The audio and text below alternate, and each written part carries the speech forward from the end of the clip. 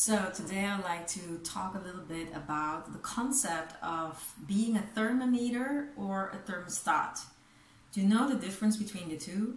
I mean, a thermometer is obviously the little thing that we use when we are having a high temperature, you know, for babies or for ourselves as adults, to check if how high up, if we have a fever, or how low, or how our temperature is just in general. Okay, so we stick it in an area. I'll not say exactly where, but you know exactly which area I'm talking about. Well, it could be any area. Right now we have so many types of thermometers. We just stick it in somewhere, and that basically just absorbs, you know, the temperature of that specific body, and will tell us what the temperature of that body is. Okay, so the thermometer has a function of absorption. Whereas a thermostat is this thing that we have in the house, this little device that we can set on the temperature, and it is the opposite, the exact opposite of a thermometer, where the thermometer is absorbing its current temperature. The thermostat is basically acclimatizing the area, you know, it's setting the temperature for the whole area. So they are exact opposites of each other.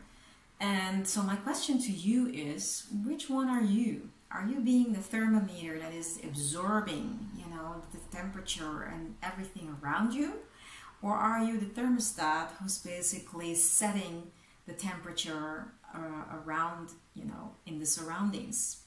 You know, the thermometer kind of people are the people that are being completely dominated and victimized by the circumstances that they find themselves in.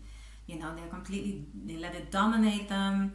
They're being driven by the current circumstance, you know, by how bad it is, and they completely absorb the tone that's set for them, you know, and then they just absorb that.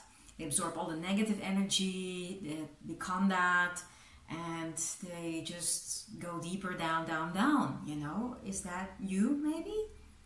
Or are you more the thermostat type of person that has the awareness that it has the power and capability of turning something inside on that sends out a signal that way, you know, and that can choose not to absorb, but instead to change the temperature, you know, and to send that out, you know, that has the capacity to transform the atmosphere into a different temperature. Okay, if you find that little button and tune it up, that just creates a different atmosphere. Okay, a warmer environment. If we want to keep using that metaphor, we can use it to make a warmer environment from within. Okay, and instead of absorbing what's going on around us as the thermometer, we send out something that goes out from here into that space,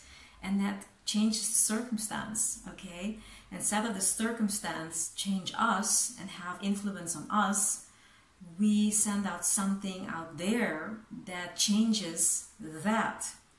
You see the difference between a thermometer and a thermostat, and we have the choice to be either of them. Okay, we can choose to be the thermometer and let everything dominate us, inundate us, and put us down, and be completely dragged down and feel victimized and powerless, and whatever goes down that way.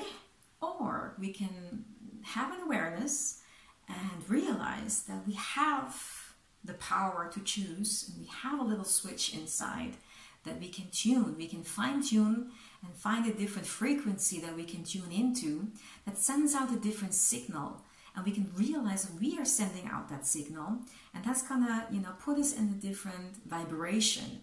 And then we can attract that, you know, by being the thermostat, by really changing the environment as a thermostat does, you know.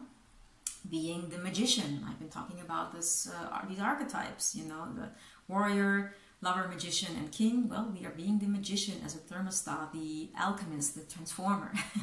You know, having the capacity to transform this by changing things here, fine-tuning there, okay? So we don't have to be the thermometer and absorb.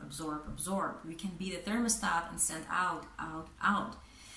If we are tuning into this powerful source of ours and use that as our inner guidance, okay? So I hope, again, that this is of help to you. And if it sounds like a complete abracadabra language you don't understand, then please feel free to send me a message directly and I can explain it more detailed to you specifically. We can talk about it if you like.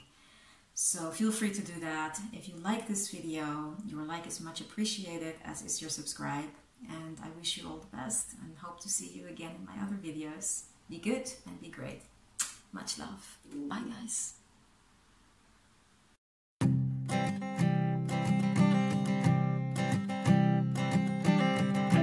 I keep a photograph in which we were in love, caught in your eyes, waiting for the sunrise.